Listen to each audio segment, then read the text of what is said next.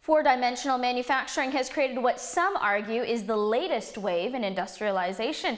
Here to share insight on how this technology has changed the marketplace, Dr. Carlo Montemagno. Now, give me a brief understanding of how the manufacturing process has been reformed through this technology. It greatly expanded the opportunities for making new products that have a larger scale of production and a larger envelope of properties and opportunities to satisfy consumer needs and consumer wants. So tell me about the intrinsic property of this material and how it sort of is set apart from what's on the marketplace today. Well, currently we produce products which are have standardized bulk properties that we're all used to. 4D manufacturing, in my mind, is really the next wave. It's nanotechnology 2.0. It's the idea of how do we take really, really small things and how do we incorporate them in a larger scale system or a network that allows us to get access to those properties, be able to use them into things that we build and engineer. So what we're doing now is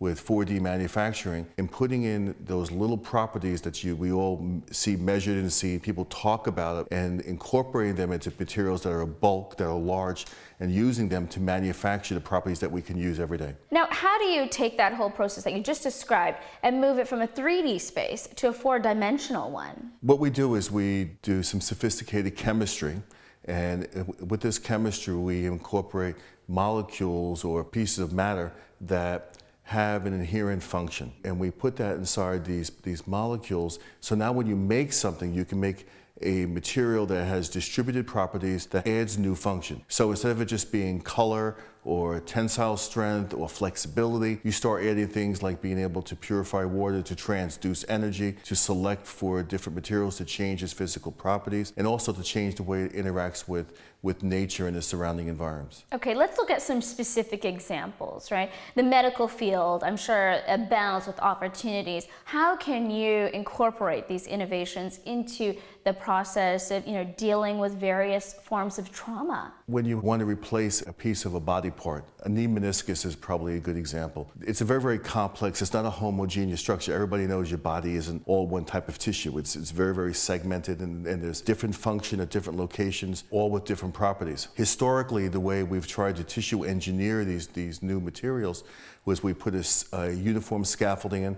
We've doped it with molecules to encourage cell growth or differentiation, but you can't get the heterogeneous structure normally that you need. That's one of the big issues associated with it. With 4D manufacturing, I can put in molecules which trigger different pieces of the structure, so that when it's interfaced with the body, that ultimately what you end up is a material that has the same basic properties that you started with. So you can have a material that on the periphery, like a knee meniscus, is highly vascularized, just like it is on your knee, but it's stronger and more flexible towards the center. And you can also make it so that the structure all dissolves at the same time frame that the cells are regenerating.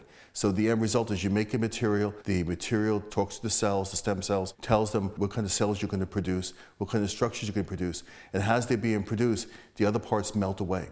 So when the end result is you end up having a natural meniscus. How disruptive has this technology been to the production process? Go even beyond the medical complex and the medical infrastructure. You have the ability now to do just-in-time specialized manufacturing.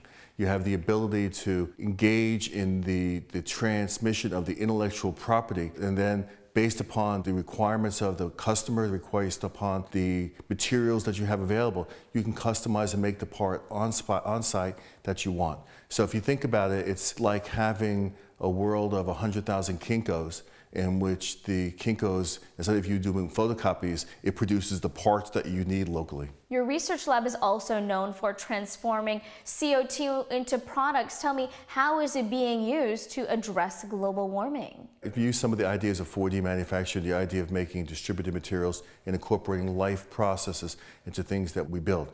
So what we're doing now is we've been able to harness an element of the photosynthetic process into a solid state system, into a reactor system that is extraordinarily efficient. And so what we do now is we take a waste product, CO2, and we convert that waste product into value-added products. We've identified about 70 different drop-in chemicals. Our system right now, because of its efficiency, The primary slowest reactor, if you have a 1 liter volume of the slowest reactant, it can transform 266 metric tons of CO2 a year into value-added products. So instead of polluting the environment, you're making money on the CO2 that is being emitted. So what is the return on investment? The way the numbers look right now is 2 years, 2.5 years for the capital and to get the return on the investment. It's really shocking and scary what kind of transformation it can have on the environments. It means that businesses are going to be able to diversify, retain true to their core business, but be able to produce products